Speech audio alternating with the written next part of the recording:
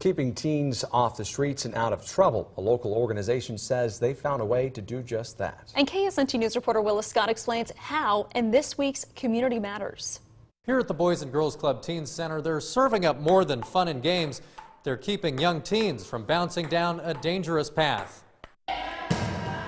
Dodging peer pressure, drugs, alcohol, just a handful of the problems parents hope doesn't hit their teen.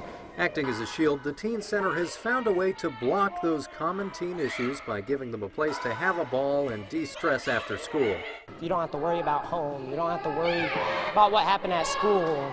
You're here. The center sees 45 to 55 kids a night. Teen Services Director Stephanie Wessel says it's keeping some of them from falling in with the wrong crowd after school. To keep them kind of on the straight and narrow, help them make good, positive decisions. One way they do that is by having the students give back to those in need by working in the center's food pantry. The Teen Center also offers something high school senior Justin Rager was skeptical about, lessons on life skills like how to open a bank account. When I first started here, I was like, I don't want to do this, I'm not doing this, and it's actually paid off.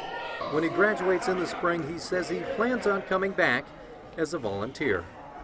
Parents pay just $20 a year for their child's club membership. The program is every Monday through Friday from 3 to 7.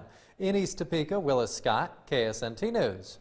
Seems like Justin has gotten a lot out of it for sure. You know, he says he didn't want to do it, but he's found it to be quite useful. Yeah, and the thing is they actually also offer homework help, which I think is a big thing. Yeah, it's an organization that is all-encompassing for sure. There's a $20 annual membership fee, and that covers snacks and dinners that are served at the center every night. The Boys and Girls Club Teen Center also takes the teens on field trips for no extra cost. And if there's an organization you'd like to see featured on Community Matters, use our reporter feature at ksnt.com or on our mobile app.